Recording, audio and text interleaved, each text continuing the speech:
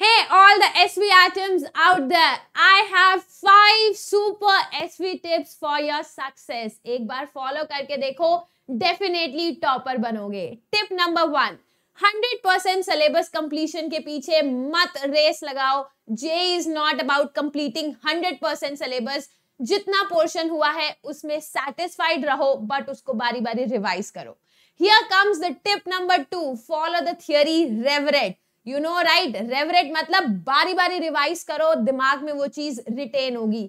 जितना रिवीजन पे फोकस करोगे उतनी रिटेंशन इजी होगी, पेपर में उतना ही डर कम लगेगा. टिप नंबर 3, 1000 बुक्स को पढ़ने की बजाय अपने टीचर्स के नोट्स और अपने शॉर्ट नोट्स या एक और या 2 बुक्स में से पढ़ो. Follow NCERT for sure. बहुत सारी बुक्स में से पढ़ोगे तो सक्सेस नहीं मिलेगा. Okay. Tip number 4, previous year question. Whether you are preparing for JEE, NEET और your CBSE exam, her particular exam के प्रीवियस ईयर क्वेश्चंस मस्ट हैं.